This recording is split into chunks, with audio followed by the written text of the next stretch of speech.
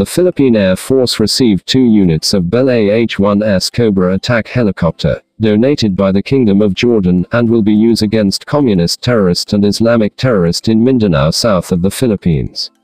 The Philippine Air Force paid for the refurbishments, training of air and ground crew and the delivery of the helicopter from Jordan to the Philippines.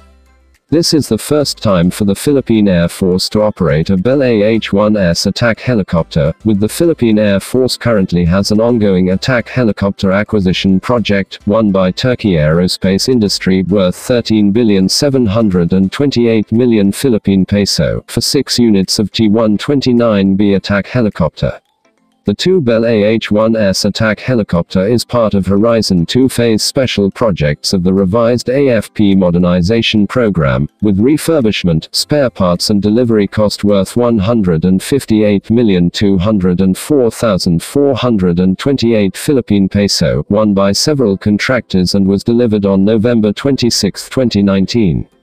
The 2 Bell AH-1S attack helicopter are armed with M197 3-barrel 20mm Gatling gun and 2 BGM-71 tube-launched, optically tracked, wire-guided anti-tank missile launcher, located in its wing stubs.